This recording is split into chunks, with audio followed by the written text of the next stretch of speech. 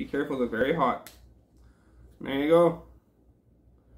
You got yourself a nice little survival stove that's really easy. Now since my...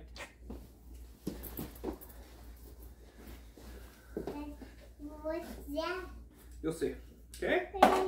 Ready? What's in there? You'll see. You ready to learn? Okay. Alright guys, welcome back. So this is going to be a nice quick little video.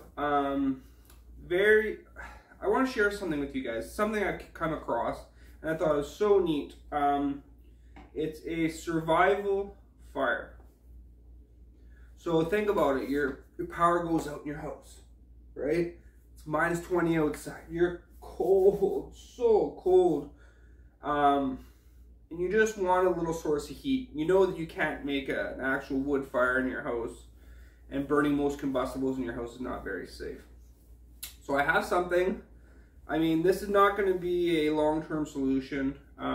This could just be a temporary solution for you for a few hours. This is also something, if you were to get a different can system, it's something you can keep into your vehicle, just in case something did happen and you want to keep. So realistically, it's so easy. You can also do it a bunch of different ways. Basically, what you do need is at least one can, two preferably, a smaller one and a bigger one. So the smaller one's actually going to go inside the bigger one. Like I said, any metal can's going to work. You don't want to use plastic. That plastic will melt. You don't really want to use glass. Glass could break. I mean, if you had to, you could use glass. Now, what I'm going to show you is with stuff that you should be able to find around the house.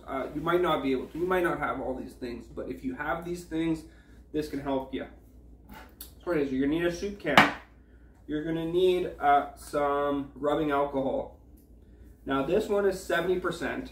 There's also a 99%. The 70% doesn't burn as hot, but it will burn a lot longer, whereas the 90% burns a lot hotter, but doesn't last as long. Next, you're going to need a wicking material. So you can use toilet paper, you can use cotton balls, you can use a t-shirt, you can use some socks, and that's it. That's all there is to this stove.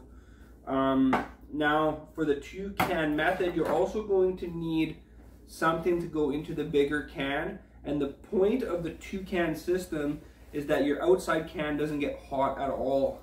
But even with just one can, as long as you pack your wicking material tight enough, the bottom of the can doesn't get hot. Now, normally you could fill the second can up with sand, beans, rice. I got some kosher salt, so that's what I'm going to use. So let's go ahead and start building this stove. Okay. You gonna help? Okay. So I like to use food cans because let's say you're hungry, might as well use up some food cans. Then you can cook them right afterwards. So we'll crack open the small one first. We're gonna dump it out. And that's why I brought a pot, just so I can put all the ingredients in here, and then I can have this for lunch after. Whoa, watch out! Anyways, so just cut it off. I got my 2 cans right here, nice and empty. So now what I'm gonna do is, first things first, is I want to. This is gonna be our burner can, so we want to put our wicking material inside here. Okay, let's get this cardboard out. There we go, cardboard's out. Now, obviously, it's gonna be way too big, right? Too big? So, that's...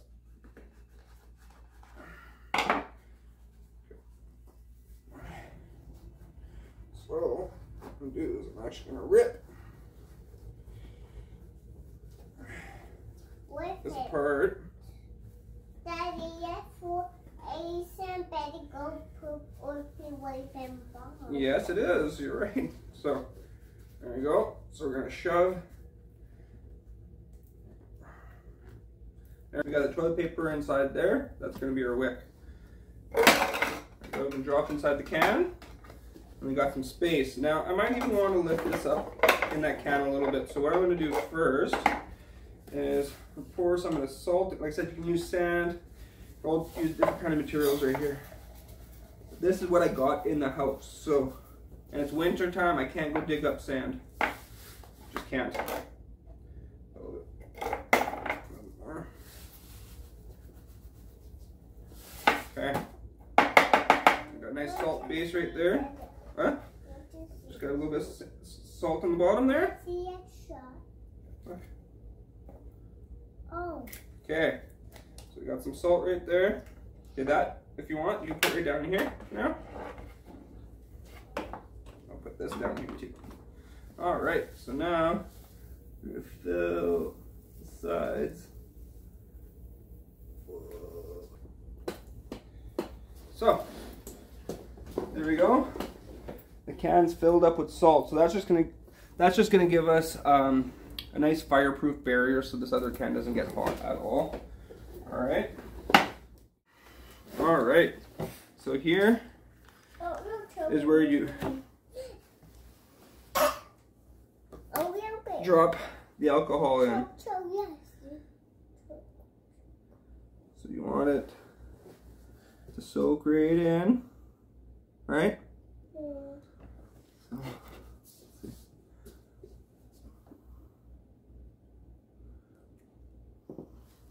and these stoves are actually kind of nice because with one, even with this amount, you'll probably get about a 2-hour burn time. And I mean, if you have enough alcohol, you can get quite a bit of time out of it. So here we go. This should be it, right? So let's light it. Ready to light it? Yeah. So again, just match. You can have a spark, anything like that. Be careful, they're very hot.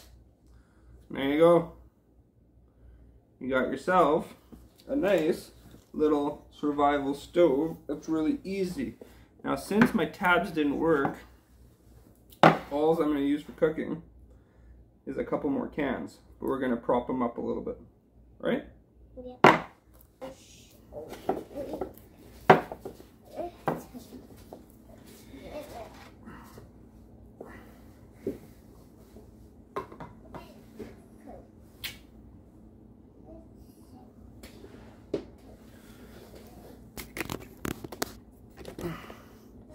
And there you go. Super simple survival stove.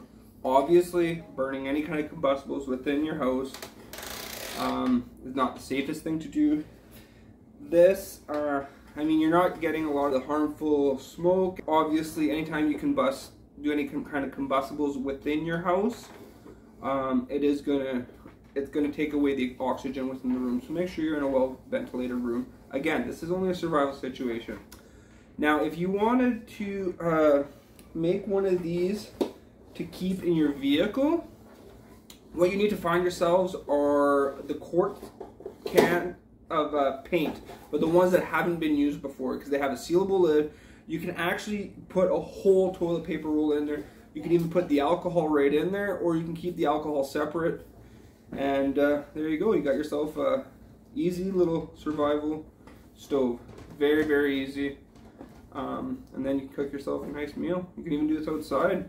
But generally, if it's going to be really cold, you're not going to want to be outside anyways, unless you're in a garage. But yeah, like, even touching the side of the can, so